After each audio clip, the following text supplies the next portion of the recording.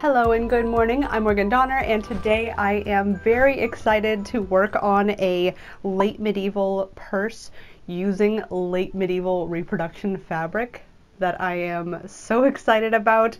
I really wanted to make one of these for a long time, so I'm super happy to finally get to it. So I already opened up my fabric from Sartor. They are a company that does a number of historical reproduction fabric. It's so pretty, guys. I purchased 1 yard of the fabric. That should be plenty for the purse that I'm going to make, which will only need, a fairly small piece of fabric here. The purse frame that I'm using is from Billy and Charlie. They do reproduction pewter work, and I have a number of their pewter badges. They're really cute and fun, and they do so much pewter work that their level of expertise and quality is crazy high. You guys have seen me do a few pewter projects, and mine are not great compared to people who do this, all the time. So to start out with, they have given very helpful instructions and patterns to go with their frame purse, which I love. There's something about kits that is just so satisfying for me, and this feels kind of like a kit. They actually do have kits available, but I kind of wanted to use this specific fabric. So they have the instruction page on the front, and then they have pieces A, B, and C on the other pages. I don't have a photocopier, but they do have the file available online. So I just went ahead and printed 2 copies of A, 2 copies of C, and 1 copy of B. And now I think I need to tape them together. All right, let's give it a go.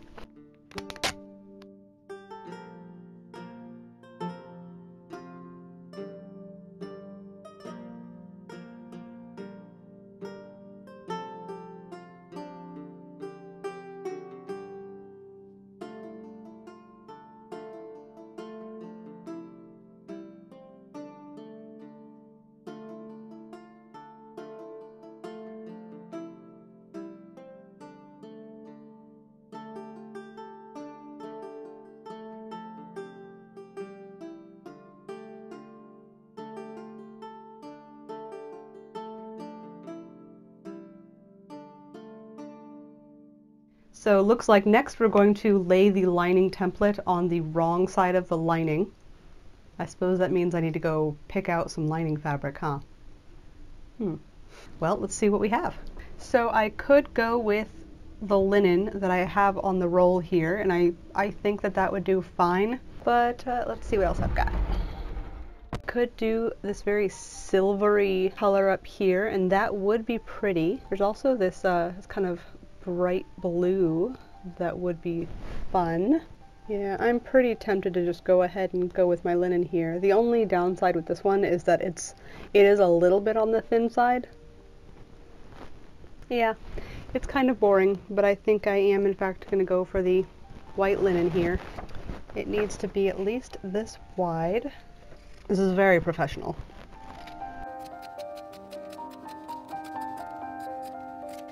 It almost certainly would have made more sense for me to just pick up the roll and move it to my table, but...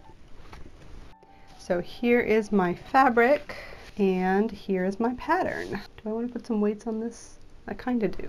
I don't really have any fabric weights. I need to get some, good weighty things at some point. Oh, there we go. That'll do. Lightly trace around the template with pencil or pen, mark points 1, 2, and 3 in seam allowance, and then cut out with a generous seam allowance.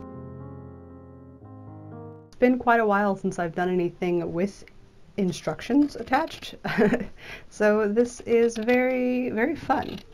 It's a little bit like one of those follow the dots type pictures, or like color by numbers. Also very good and fun in its way.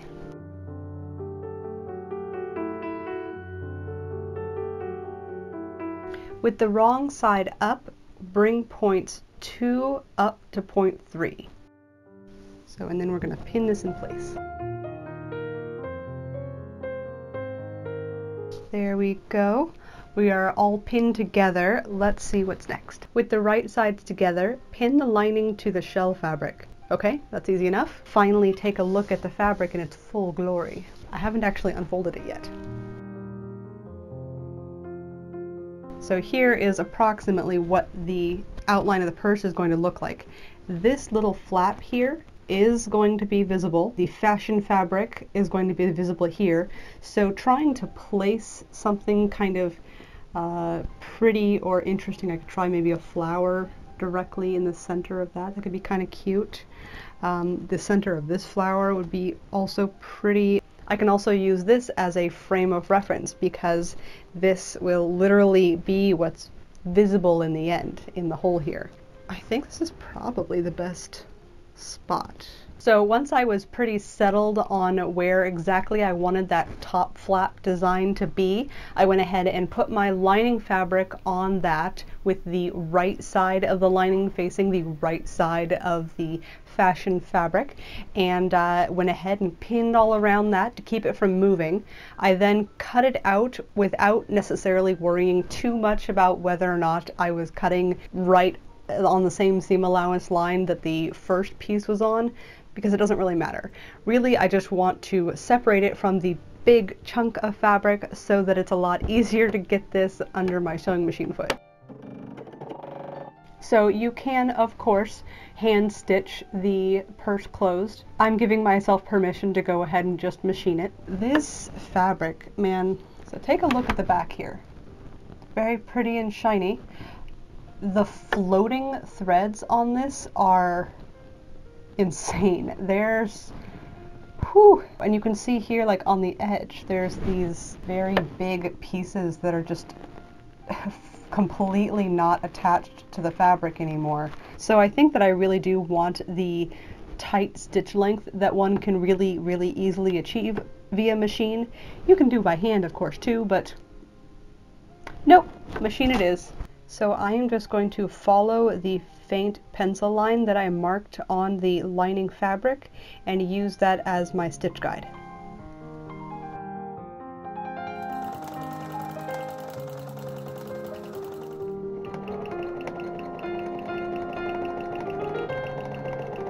So we are all stitched up except for this last little bit so that I can turn it right side out in just a few minutes here. But first we do need to take care of all these excess edges. So I need to cut very tiny seam allowances on this, and then for all of the little nooks and crannies and the corners, I'm going to need to do some clipping and what have you so that they lay nicely whenever we're done.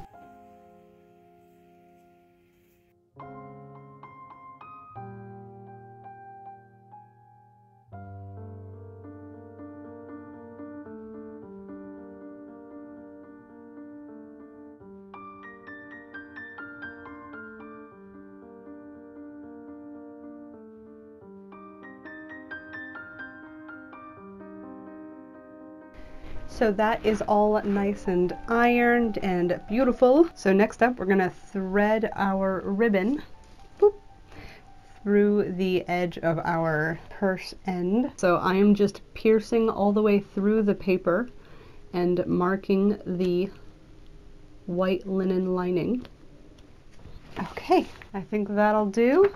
Now I just need a big needle to thread my ribbon through. Let's go ahead and cut this at an angle, which will make it a little bit easier to thread on the needle. There we go. The first stitch should start inside on the lining side.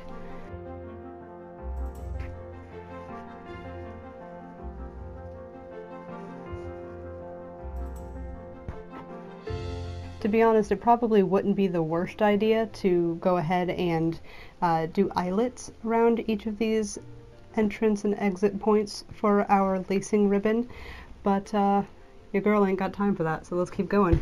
So we are going to knot both ends of our ribbon so that they can't accidentally come undone from out all those holes. Come on, let's go. So now we want to pull on the middle one, approximately like that, and then we're going to thread this with a pair of beads. Beads. I have this little white bead. Can I thread through it? I can. Okay. Now can I thread both of these through that? Nope, it doesn't want to go through. Okay, So we're going to do this. This hopefully is a little bit thinner than that double. See if that works. Oh. Close. Can I pull this through? Haha! Okay. So next we're going to stitch our little pewter frame onto the end of the fabric here.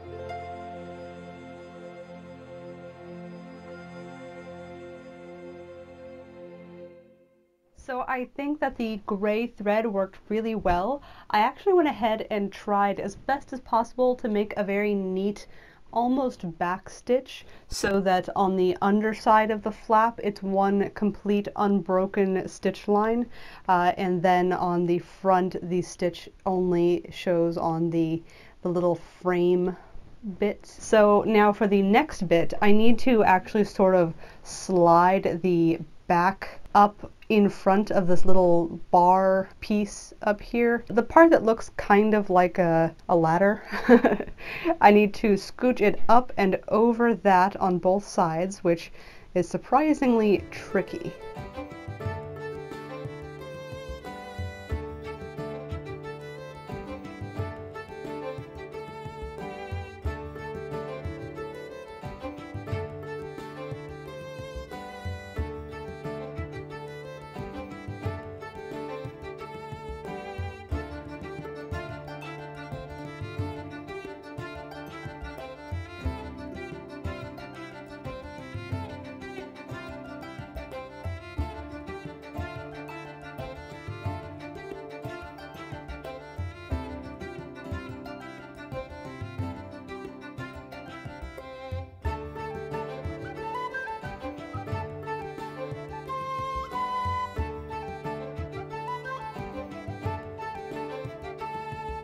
Hello, so this is day 2 Morgan popping in to say that I finished up the rest of the sewing of the side seam.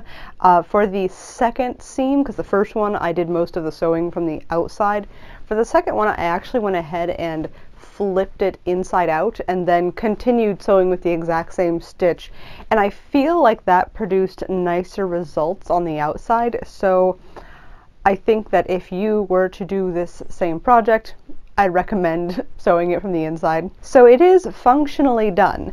I can close up the purse, cinch it tight, hang it from my belt if I were to so choose, and be done.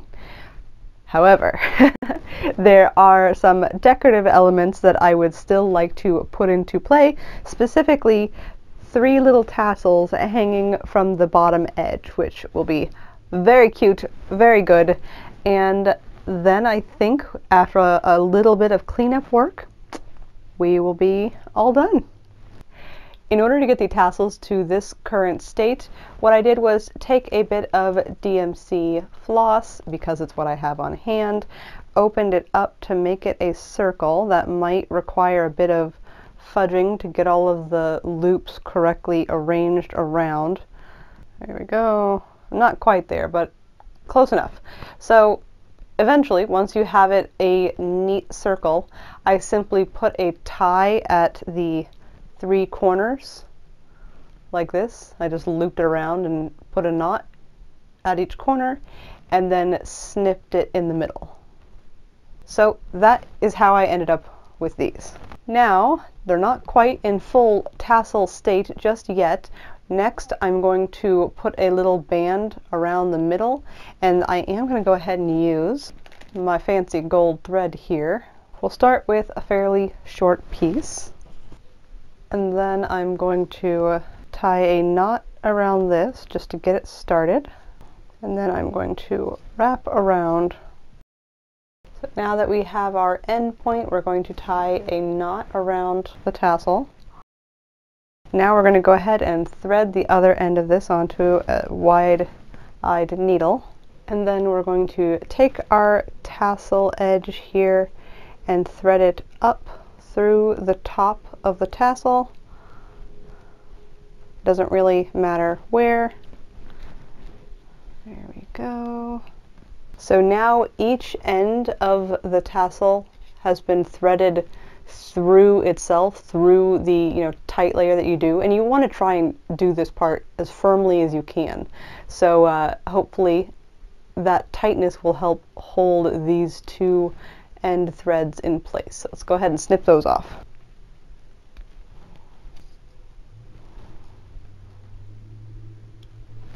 And that is one tassel. We will of course neaten these ends, but that can wait until we've done all of them.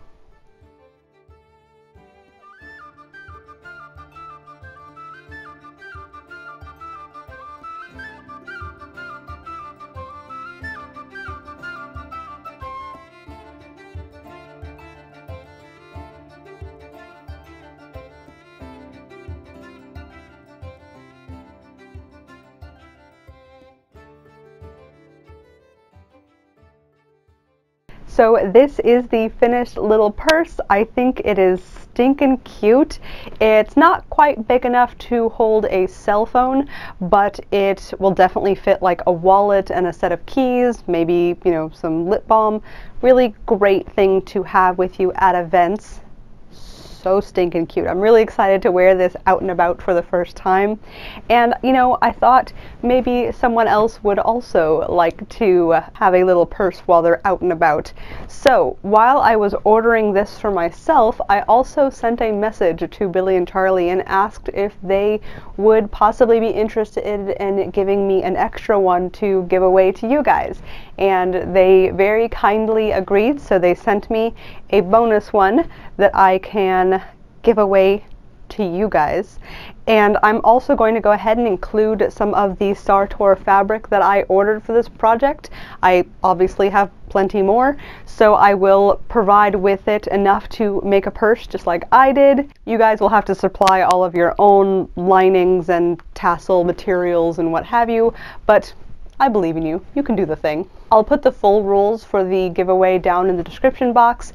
It will probably be due 1 week after the date that this video goes live, and I think that I'm going to make it comment based. How about, since this is near the holiday season full of gift giving for everyone, why don't you leave me a comment with most favorite gift that you've ever given to someone else and why that was so awesome and made you so happy. Do include your Instagram handle so I have a way to message you. And 1 week from now I'll use a random comment picker to do that, and I'll probably announce it via Instagram as well. I'll probably also put it in the community tab for my page, just so that there's multiple places to see that winner. I'm not going to include anything like you have to subscribe to my channel and like all my videos and follow me on 10 different other platforms, because you should subscribe to videos because you are interested in my content and want to see it in the future, not because you want to win some purse parts. So subscribe if you want, or don't, whatever works for you. It really is a very cool thing. I've done a little bit of pewter casting, as I mentioned earlier, and nothing that I've made has turned out this nice. They really are good at what they do, and I have a lot of Billy and Charlie products, including the belt pieces that I'm wearing and a bunch of pins and things, so I very much enjoy them. If you are interested in checking out my own not as nice pewter casting adventures, I will go ahead and put a playlist with the videos that I have of that. I hope you guys have a lot of fun checking out how that works and kind of the rudimentary basics of how to do pewter casting. All right, you guys have a wonderful day and have fun with that.